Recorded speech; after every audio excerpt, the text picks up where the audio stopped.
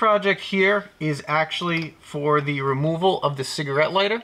What I did was I took that out and I installed a USB 3 fast charging outlet. And unfortunately, I recorded the video once, but all in slow-mo. So now I'm just re-recording it kind of in reverse. Outlet's installed, but I'm going to show you how to remove your instrument cluster and the bottom cluster so that you can get to the back of this, and then I'll cut in and splice in some of the additional footage that I had to show you the parts and how to do it. One of the extremely valuable kits I picked up on Amazon is this guy. It's a trim removal kit, and it has just about anything and everything you need to get behind your console without damaging the plastic.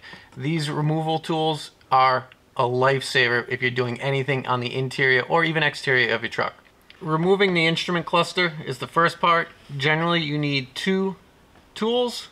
What I like to do is kind of get my hand in the corner, feel for any gaps, and there's a nice little gap in the top corner here.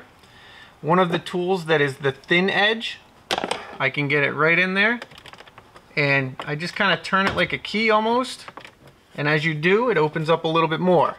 Take a second tool and kind of work it like a crowbar, just nice and slow. There you go.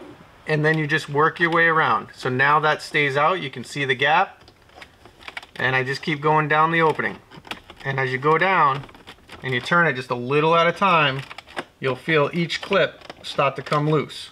You want to take your time with this, because if you don't, you'll bust the clips or you'll damage the edge on the instrument cluster and it just won't look right. So I'll pop these out and then show you what the back of it looks like.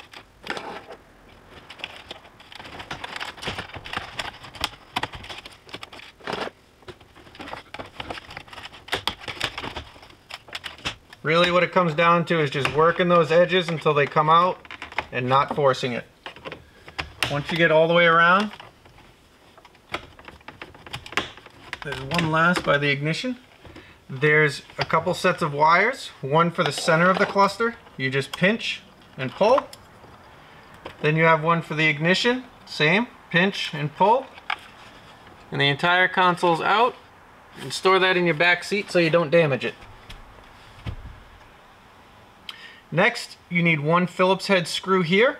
We'll take that out, and then we'll work the edge of this bottom console to get that out.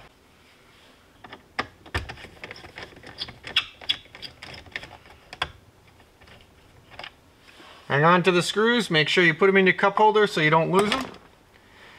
And repeat kind of the same process as the top. Just kind of give it a tug a little bit in the corner, and then once you find one of those corners to kind of give up a little slack, get your removal tool in there and just kind of turn it like a key, just a little bit at a time, and the clips start coming out.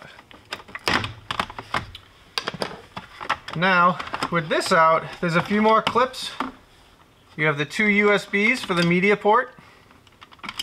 Those are out. You can see the back a little bit. You have another one which is for the actual media port itself. Comes right out. You then have a bigger plug right in the back middle. You'll notice there's a red tab. What you want to do is you want to slide that red tab over. You can use your nail.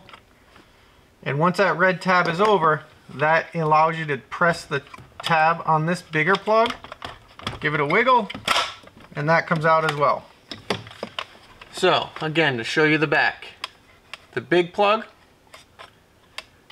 the media plugs, the 2 USB plugs, and now you have everything out. So in the video I'll cut to for the slow-mo, the cigarette lighter is usually right here. And it's not really a cigarette lighter, it's just 12 volt DC power. It actually is a real pain to get out, but there's a trick where you can use a screwdriver and you push on the back, and I'll show you in the slow-mo. When you push on the back, it will slide out the front and you pull it right out. Then you have a plastic housing here where you just push the clips and it comes right out.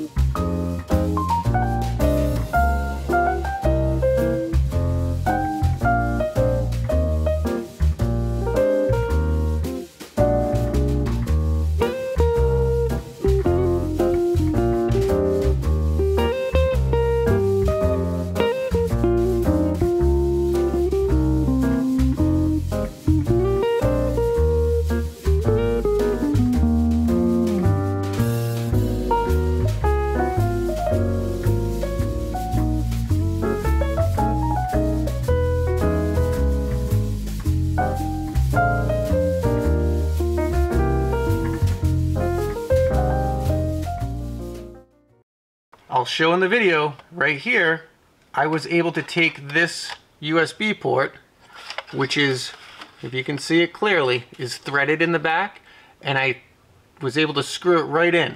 So it's a nice clean fit. This plug right here is for the back of that 12 volt DC plug. Previous person wired in the remote on for the radio to the power of the plug. I want to preserve this plug. What I'm actually going to do is bring this wire wrap back, put in 2 wire taps, and I'll tap into the positive and negative, and right in the back of the plug is the positive and negative. That will make this active and run all my devices that I need. A very quick wiring tip. Use good connectors. Use the heat shrink ones, use insulated ones, use the right ones for the right application. The other big thing is you don't want to have to get into here and chase a loose wire. So when it comes to putting on ends, clean crimps are key. If you can, get yourself a set of ratchets. These really do a great job. You can actually stage whatever you're crimping down in there. Then it's ready to go. Once I get it in,